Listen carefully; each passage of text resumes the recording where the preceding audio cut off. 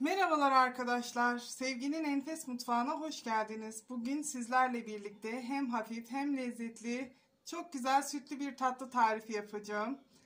Cheesecake formatında olan ama içerisinde peynir bulunmayan tarifimde altında gördüğünüz gibi bisküvili tabanı, ortasında kreması, üzerinde de frambuaz sosu bulunuyor. Dilerseniz şimdi tatlımızın yapımına geçelim.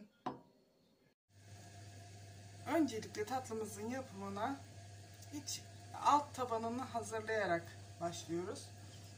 Alt tabanımız için 2 paket burçak bisküvimiz var. Onu ben robotta geçirdim. Burçak bisküvimizin içerisine 100 gram kadar margarin ya da tereyağı, içerisine yarım bardak kadar da sütümüzü koyup güzelce yoğuruyoruz.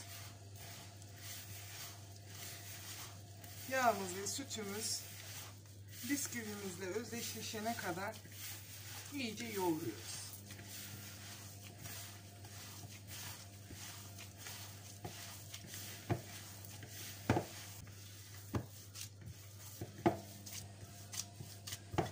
Gördüğünüz gibi bu şekilde bisküvimizi yoğurduk.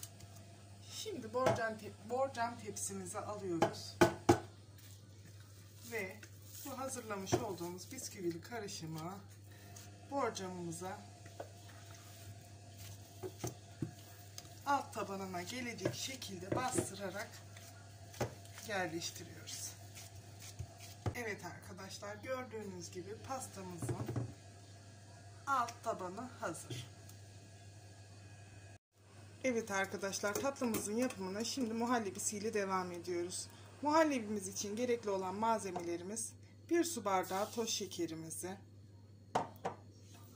5 kaşık irmiğimizi,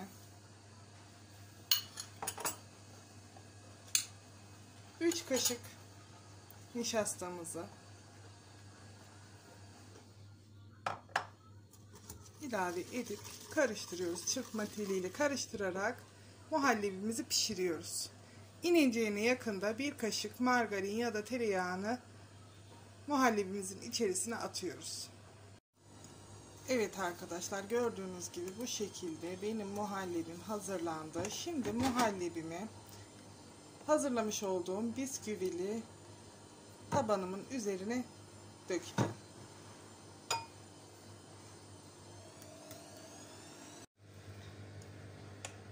Evet arkadaşlar, bu şekilde hazırladığımız kremamızı da yapmış olduğumuz bisküvili tabanımızın üzerine döküyoruz. Evet arkadaşlar, kremamızı da hazırladıktan sonra şimdi frambuazlı sosumuzun hazırlanışına geçelim. Biliyorsunuz 5 kaşık şekerimizi atarak frambuazlarımızı bu şekilde bekletmiştik. İyice kıvamını almış. Şimdi sosumuzun nasıl yapıldığına geçelim. Evet arkadaşlar, frambuazlı sosumuz için 2 kaşık nişastamızı, buğday ya da mısır nişastası hiç fark etmez, ve 1 su bardağı suyumuzu tenceremize alıyoruz. Karıştırarak inceltiyoruz. Nişastamız suyumuzun içerisinde homojen olduktan sonra içine frambuazlı karışımımızı döküyoruz.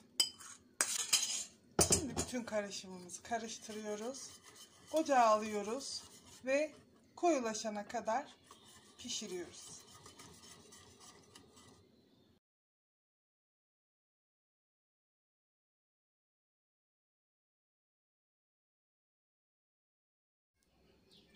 Evet arkadaşlar, gördüğünüz gibi tatlımız hazır. Şimdi servis tabağımıza alalım tatlımızı.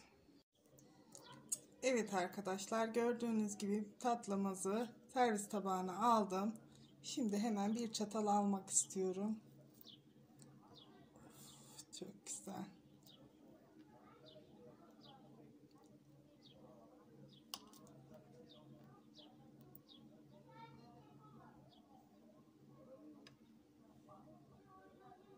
Yapacak olanlara şimdiden afiyet olsun diyorum. Kanalıma abone olmayı ve beğenmeyi unutmayın.